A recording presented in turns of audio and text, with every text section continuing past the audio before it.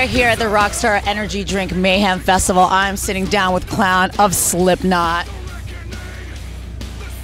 The show last night was sick. As usual, you guys are bringing it. You have a book out, Apocalyptic Nightmare Journey photography book. I never knew this, but you've been into photography for the past decade. Tell me about the book and the content. Well, basically, the book has been being made for 11 years. It's inspired by me not going to college and proving to myself that I didn't give myself a chance to learn. So I decided to make my own college out on the road, where I'd get a 4-year degree, a master's degree, and hopefully a PhD in medium format Polaroid.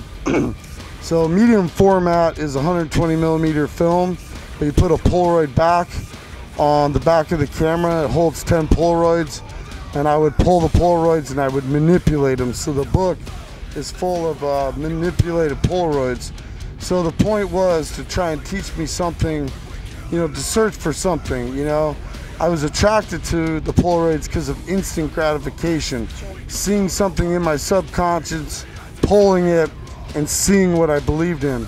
So the thesis that I've turned in to myself, it breaks down to this. The world wants everything to be perfect. Everybody tries to have perfectionism. So I would pull the Polaroid, deconstruct it, destroy it, demanufacture it, create something original, and to me that became perfect because it could never be recreated. It's just like if you and I were to look in the mirror together. Of course you're female, I'm male, but we'd look in the mirror and we would admit to each other that we do not look alike. That's original. That's perfect. Life's a gift and you should use it.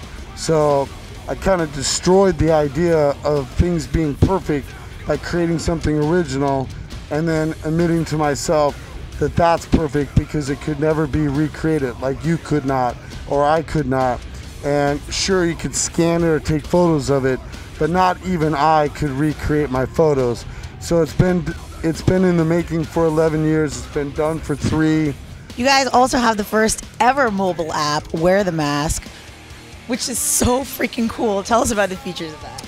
That is something that, I mean, you want to talk about a genius. The clown is out of his mind. This was his baby, really, from start to finish. And the great thing about it is no two masks will look the same. And you know, by answering the questions and putting the mask together, you basically fill a part of your own Slipknot band.